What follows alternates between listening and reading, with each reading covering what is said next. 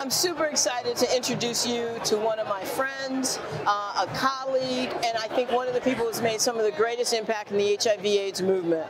We're here to talk about World AIDS Day and the impact of AIDS in Appalachia. I'd like to introduce to you Miguel Gomez of HIV.gov. Miguel, will you tell everybody your title and how long you've been at HIV.gov? Absolutely, Tony, and hello. It's so good to see you. Tony, I have been with HIV.gov over 17 years. No way. And 31 years in federal service. So I've seen the importance of World AIDS Day many times. And for anyone who doesn't know, World AIDS Day is on December 1st. Perfect. So December 1st, World AIDS Day. You know, you and I met, I remember one of our first events. Actually, I have a photo of us back in 1984 when we were doing a Halloween event to support a couple of HIV/AIDS groups in DC. Now, you've been doing HIV.gov, you say, for 17 years. Can you tell us what HIV.gov is and what it does? Sure, absolutely. HIV.gov provides information to the general public and the HIV community on federal resources, programs, and policies. But one of the things we do that is so important, we provide information on basic HIV facts. Care and treatment, prevention. What we learned is that we can talk about policy, but across America, people still need to know the basic facts about HIV.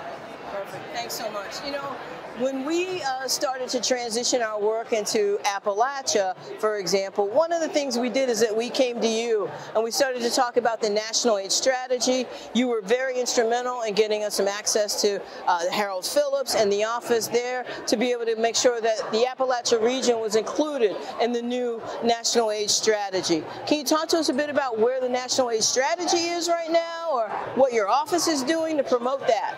Absolutely, and I love the fact that you asked to promote it. One of the things that's so important to us about the National HIV Strategy, which was released on World AIDS Day last year by President Biden, was really a roadmap to lead us towards ending HIV in the United States, making sure that there's adequate care and treatment for those still living with HIV, but really make sure that we prevent new infections. And I know you know this, but just recently we released a federal implementation plan for the strategy to really make sure we look at how we're going to achieve those goals.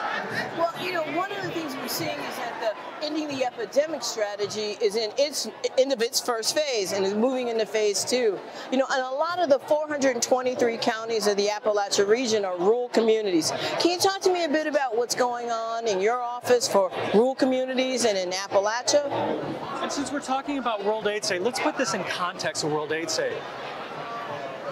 And I don't mind using this terminology. It's a gift what you're able to do in your state, in those counties. Because if we pause for a second and look at why do we address World AIDS Day?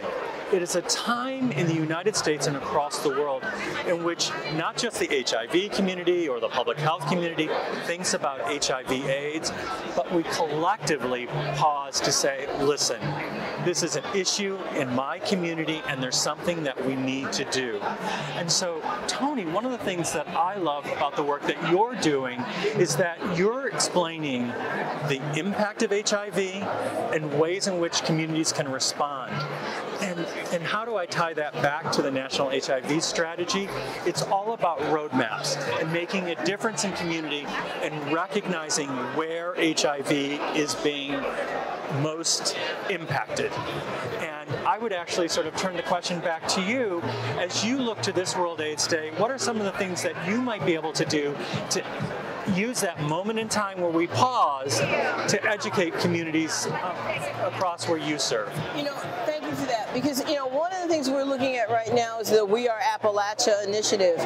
So we're looking at the 423 counties of Appalachia and saying we need to really address what I think is a syndemic or a growing syndemic in that region. And what I'd like to do is say that there's a train, and the engine of that train was originally injection drug use, now it's poly drug use. The The next car is hepatitis C. Many people don't know Kentucky and West Virginia have vacillated between number 1 and 2 and Hep C race. We got hepatitis B, hepatitis A, and we have educational attainment challenges, workforce development challenges.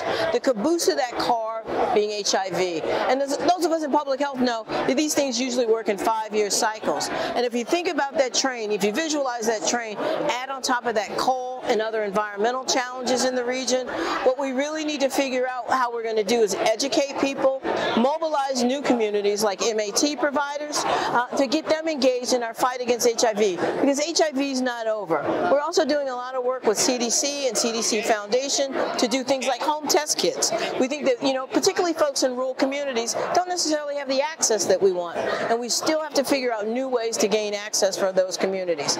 So we want to thank you at HIV.gov for being able to provide us many of the tools that many of the smaller providers don't necessarily have the resources to develop on their own. And your shop's doing some really amazing stuff. And I just want to say thank you personally, and thank you to the HIV.gov team on this World AIDS Day. Well, thank you. And as we move towards the December 1st, we also thank you for investing across the multiple communities and drilling within the sub-communities within those communities. And this World AIDS Day, as we focus on a holistic approach, the issue, how do we address HIV in an equitable manner? I know you're going to be successful, and look forward to continuing to work with you. Thanks for this time this morning. Thank you so much. And as I tell everybody, the government is made up of people, not just letters. Thanks, Miguel. Appreciate you. Thank you, Toni. Be well.